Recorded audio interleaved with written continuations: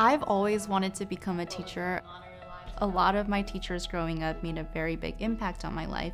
I moved around a lot. I was born in South Korea. When I moved to the US, I was adjusting to the American culture, and just being in a classroom made me feel so safe, and I just felt a calling to be in the schools. I kind of had a bit of a post-grad life crisis, and after working some time at the Math Tutoring Center and also working at my school district, I realized how passionate I was about education, and I was trying to find a way to be in the classroom kind of as soon as humanly possible. And I found the Hopkins TeachingWell program, and it really stuck out to me. TeachingWell is a 16-month master's degree program that provides for STEM secondary teachers in Baltimore City.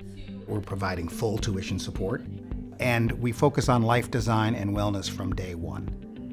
The initial cohort of students that we have in TeachingWell has committed to teaching 4+ years in Baltimore City. And we're going to follow them up with 4 years, providing them with mentoring, coaching, life design, and support.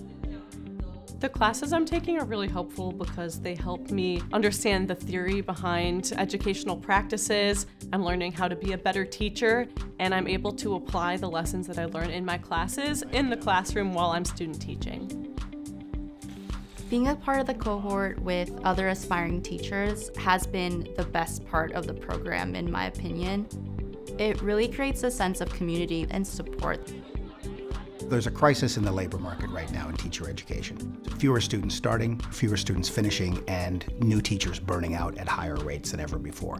This shortage of teachers is particularly strong in STEM education. So the problem here is, how do we create opportunities for high aptitude STEM undergraduates to seek out a career in teacher education?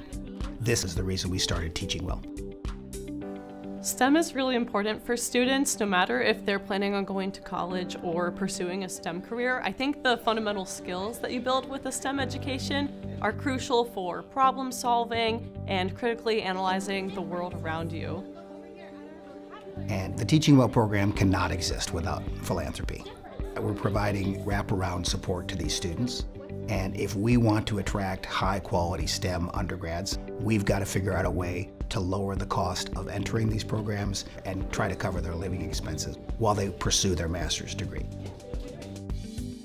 When I was working 2 part-time jobs, I didn't have the time or the money to really pursue any other program. So having the opportunity to come to Hopkins and really focus on the student teaching and the learning has been really nice, and it's something that I wouldn't have been able to do without the generosity of the donors. That you did for the first 2 pages where middle schoolers are very humbling, to say the least. They are brutally honest, but I've been able to learn patience from them. I've been able to practice my teaching skills hands-on. Seeing how much my students have grown in just the 2 or 3 months that I've been in the classroom, it's really inspired me to be as good of a teacher as possible.